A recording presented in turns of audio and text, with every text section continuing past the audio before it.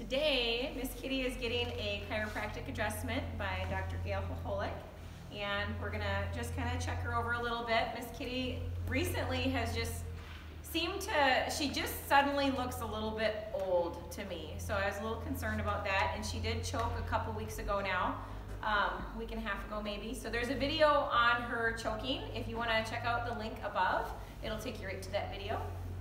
So since she choked, I've been giving her wet feed and alfalfa as well with it.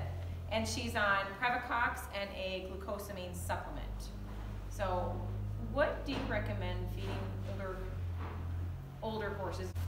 It'll depend on when you do your dental exam. Yeah.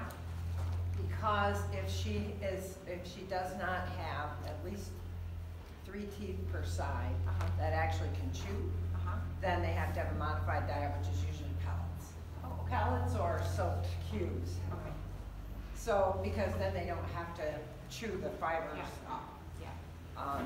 So it'll depend on that. And if she is able still to eat hay, she may maybe she's got something loose in there that's making her chew a little differently. Yeah.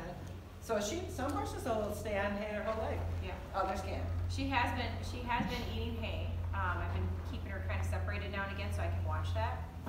So when I give her a Nutrina Senior. Does she make cuts when she? I have found a couple of balls of wet hay. Yep. But not like a lot of them. She's free choice hay. I soaked alfalfa pellets and Equine Senior, and then put her supplements in there. That's what she's been getting. I mean, those are all good choices. Now there's chopped hay too for horses that still have hay. It's expensive. Yeah. Yeah. But it'll all depend on kind of what you find. Yeah. If there's a reason in the mouth. If there's a reason in the mouth for the choke or not. Yeah, I'm excited to see what's in there. Yeah. How she's doing. And when they're 26, it can change a lot in a year. Now, what about so a choke? What are the? Because I've never had personally. I've not had. Well, I had one other horse that would choke, but she always resolved it on her own. So what is with that case, that horse bolted grain. So some people say never feed pelleted feed that's not wet. I've gotten a lot of comments about that. They say you should never feed a pelleted feed unless it's wet because it expands in their throat. True, not true? Certainly horses do choke on pellets when it forms into like a gob. And then a lot of times if they have to have a tube to get the choke resolved, you'll almost drill back this packed kind of damp feed. Okay. So that, I think that's where that comes from. That being said, a lot of horses eat pelleted feed just fine. Yeah. Yeah. So I don't know that that's a for sure thing. I mean, people have a bias based on what they've had. Certainly pellets, older horses that can't chew can have a complete 100% pelleted diet and do great. And that is about what they have to have if they can't chew. When they get to that point. Right. What about beet pulp? Beet pulp. Beet pulp is almost exactly the same as an oat when you compare it to nutritional value, the same amount of carbs and everything. Beet pulp was initially developed for racehorses because they couldn't eat enough forage. So the beet pulp has the same amount of carbs and calories as an oat, but it has more fiber. And so it was developed for racehorses who can't eat enough fiber, like a 100% hay diet. And so they would use that so that it was a concentrated source of energy that had the fiber. Okay. Mostly horses that are on grass or hay as their primary diet do not need that. Okay. It doesn't hurt them, but they do not need that. So that's it, and it also acts as a prebiotic, I guess, and that it's just because it provides those fibers that help the gut, bugs in the gut. Yeah, it's a long stem fiber I read about a long time ago. I was researching on that for some reason. With Poco, remember Poco when he was so sick and all those things wrong with him? So it's not a bad feed by any means, but if the diet is almost all hay or almost all grass, almost all forage, is what I'm saying, they don't need it. Interesting. I had no idea. Yep. I stopped feeding beet pulp with Poco diet because he was really the only reason I was feeding it. So sort of a pain because you have to soak it, and in the winter it has to be soaked inside or it'll be frozen, and then, you know, but they like it. Yeah. They usually like it. Yeah. He stopped. He'd eat it after, well, he would go in phases, like he would eat one thing and then he would decide that he didn't like it anymore. That is typical of old horses. Yeah. And it doesn't usually mean, you know, people want to equate that with, oh, they're not doing well or something, but sometimes it's just a whim, you know, and you have to look for what they will eat. Yeah. Well, like my grandpa, when he got old meaning like over, was he 93, I think? He couldn't taste. Old. Yeah, he couldn't taste things anymore, and he never drank in his entire life. And suddenly he started drinking whiskey because it was the only thing he could taste. So anything he could taste. Yeah. So Miss Kitty, she's very expressive, and I don't know exactly what point you were at, but she gave a little kick out with the hind leg. I'm working on her hyoid, looking for reasons for her to choke, so I'm looking for tightness on one side or the other in her throat. She said she didn't like that. She kicked out. That's normal. She does that. She does that. She does that sometimes when she's like if you cinch her up too tight, she'll definitely do that. When the flies are bad, she kicks straight out. She's so expressive. She shows you if she doesn't like something.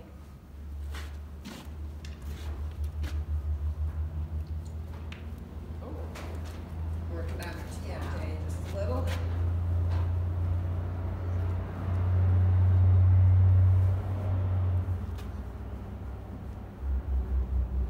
She probably will not have sharpness, which is what you're typically looking for with a float. Okay. Because they don't, well, some do, but that's not usually the thing. But get in there and look at how are the teeth meeting, are enough teeth meeting on each side, what's the angle look like, all those things will be good. That will get assessed. Yeah.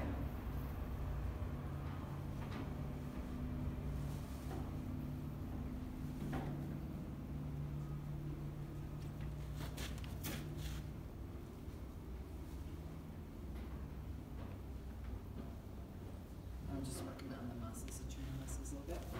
So she did a good job.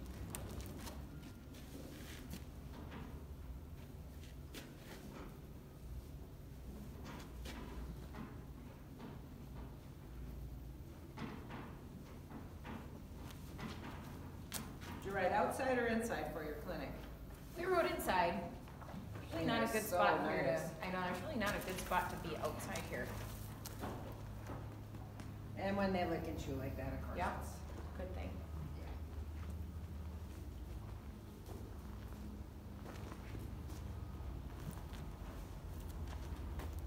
That's pretty good. That's what you want.